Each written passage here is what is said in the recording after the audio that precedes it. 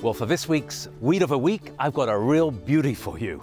It's full of history. It's actually quite a poisonous plant, and it grows very gently, very quietly during the summer, and you wouldn't even know it's there till about now. You see these clouds of poof of these little white flowers. And this is a chap. It's a snakeroot. As opposed to this snakeroot, which flowers at the same time. This is a Simicifuga, often called black snakeroot, but this is the weed you're going to see out in the wild. It's a wildflower.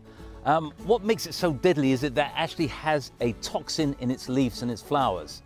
And in the old days, it would grow in pastures where there'd be cattle or cows, and the cows would eat it, and it can actually kill a cow, believe it or not. But the more worrying aspect for us humans is that if it doesn't kill the cow, it builds up in the cow's milk. And if you drink the milk, you can do yourself an awful lot of damage. Apparently that's what President Lincoln, Abraham Lincoln's mother died of, milk sickness or milk illness.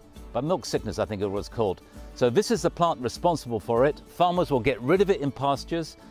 There is, though, a nicer side. There is actually a form of this that I grow at home.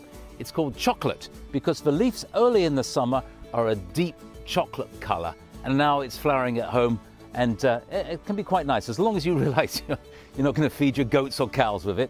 So there we go. This is the snakeroot, and plant and enjoy with care, shall we say.